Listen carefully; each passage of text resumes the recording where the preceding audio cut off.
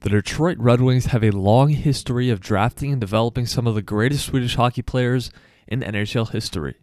Whether it's one of the best defensemen of all time, Nicklas Lidstrom, incredible two-way forward, Henrik Zetterberg, hard-hitting D-man, Niklas Kronwall, or some other wingers like Thomas Holmstrom or Johan Franzen. All of these guys helped the Wings win at least one Stanley Cup. And now, in 2022, Detroit is loading their team up yet again with plenty more potential future star Swedes.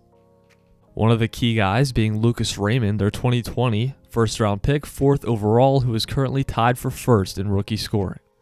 You also have Simon Edvinsson, the team's 2021 first-round pick, 6th overall, who is currently playing in the SHL this season. There are quite a few other Swedes in the system as well, but right now another one of the most intriguing prospects is currently playing on the same team in the SHL as Edvinsson, Frolunda.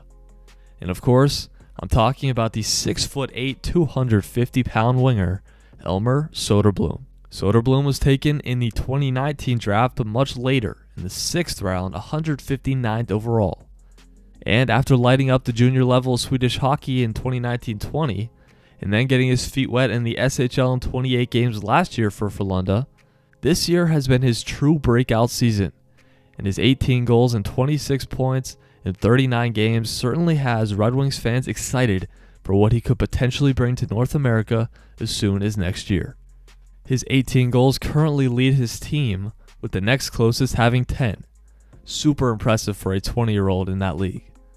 And it's even good enough for a tie for 5th in SHL goal scoring. And among all under 21 players, he is not only the leader in goals, but also points in general with his 26.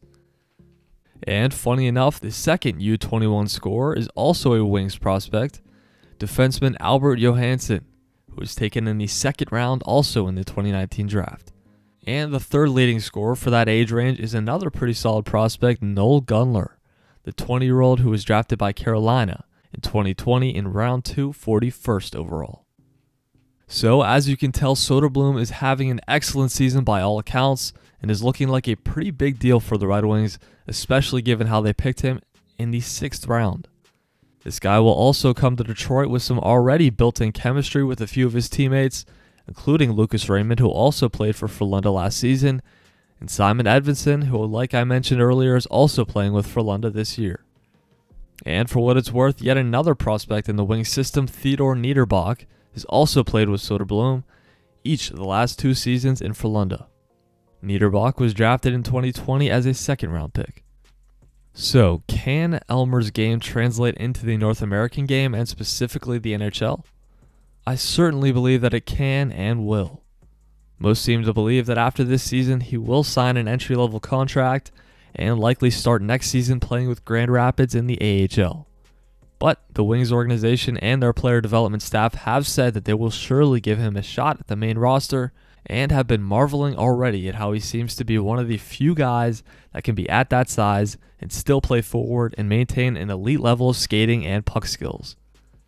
Soderblom could end up being not only one of the biggest forwards in the league, but also one of, if not the biggest players in general, once Zdeno Chara likely retires after this season. During the World Juniors tournament just a year or 2 ago, Soderblom showed his elite talent and skills, scoring 2 between-the-legs goals at the front of the net. And this, of course, spread all over the hockey world and had a lot of people finding out who this young man was. I can imagine how deadly the Red Wings power play could be in a few years with Soderblom in front of the net, Larkin and Raymond also in the mix, and Mo Seider at the point, and potentially even Simon Edvinsson too, if he can bring his offensive game to the next level. It could end up becoming one of the top power plays in the league, no doubt about it. It'll be interesting to see if Soderblom can make the NHL squad at some point next season, and if not, how he will do at the AHL level. He's for sure a player that everyone in the organization is keeping their eye on, as well as most Detroit fans, I would assume. Make sure to let me know down in the comments whether or not you think Soderblom has the potential to be a star at the highest level. I certainly do. And if you enjoyed today's video, make sure to hit like and subscribe to the channel.